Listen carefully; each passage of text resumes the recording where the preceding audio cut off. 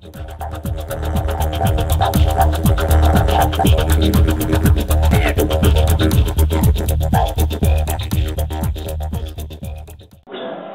about 100 eggs.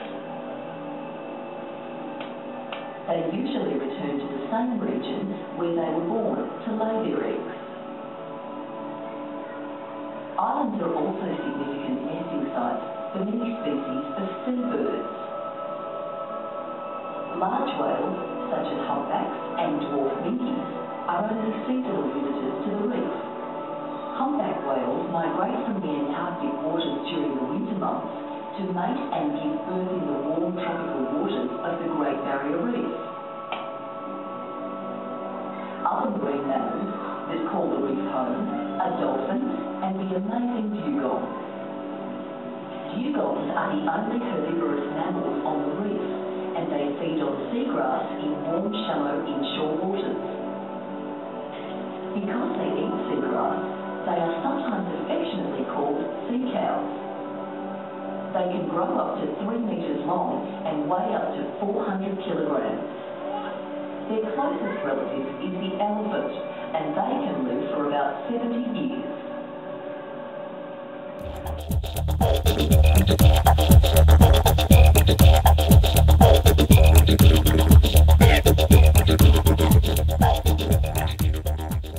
How's the sound level for you, Chris? Yeah, that's fine, Craig. Alrighty, we've just put the announcement on, so plenty of time.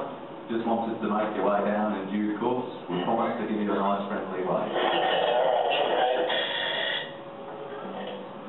To Chris.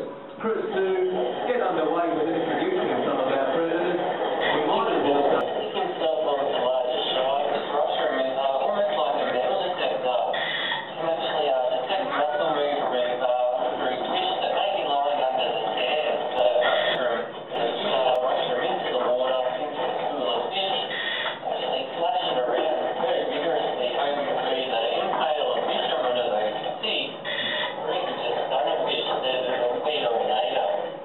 Okay, actually, this afternoon, what we can expect is around 2:15 onwards. She'll be right up at the surface. Now, she's a bottom-dwelling ray, but as their name suggests, golden in colour, particularly when they're small. I don't know if you've ever had them hanging around your face like a pilot fish. Yeah, that's it. They do call them a little pilot fish, and they're bright yellow or even a gold colour. They often hang around the mouths of whale sharks, really large sharks as well, for a bit of protection, and they're really exciting when they're flying. And that's what he looks like now, so they lose that brilliant golden colour and those dark vertical stripes, and they take on a more uniform silvery colour.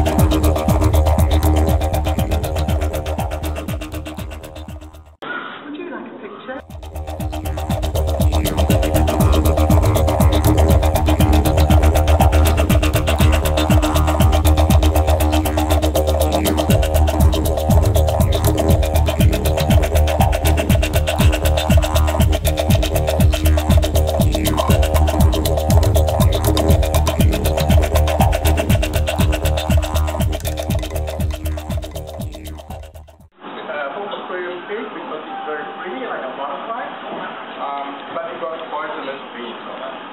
And also we got little fish there. It's okay, tiny little fish. It got very poisonous spines as well. We got a sea snake. We only one left. We got a few before. Sea snake, they say, is deadly, the poison. Right? Now actually there is enough venom in one bite to kill 26 adults. That's how poisonous it is. Right? So they say, okay, sea snake is deadly, but it is not dangerous. And I said, why is it not? It's not dangerous. Because sea snake is the only creature that can give you a bite, but it can withhold its poison. So this is a very deadly shellfish. You know, what happens is usually it feeds on little fish. They will move around on the usually sandy bottom, very slow. If it senses a little fish going past, it shoots out its tongue like a harpoon, like a needle, to shoot a fish and acts on its nervous system. Right? Now, so that the fish will be paralyzed so that it can climb over the fish and eat it. To the human, it's also acting on our nervous system. Right? So it is very, very dangerous. Right? So nowadays, the Australian Institute of Marine Science here in Townsville, what they do is, they look at it, they say, oh, these conch shells have a lot of chemicals called chronotoxins. Right? There are more than 100 different types of different shellfish. And now what happened is that they say, why can't we use this venom, right, to act like a painkiller, right? So actually they're successful now in looking at this chronotoxin. They isolated some of them. They say, all right, now what do we have for painkillers? The strongest one is morphine, as we know. Somebody has a cancer or anything, they use morphine. That's the strongest painkiller that we have. So they say, this particular type of chronotoxin is actually 100 times stronger than morphine, and it hasn't got a side effects like hallucination and all sorts of side effects.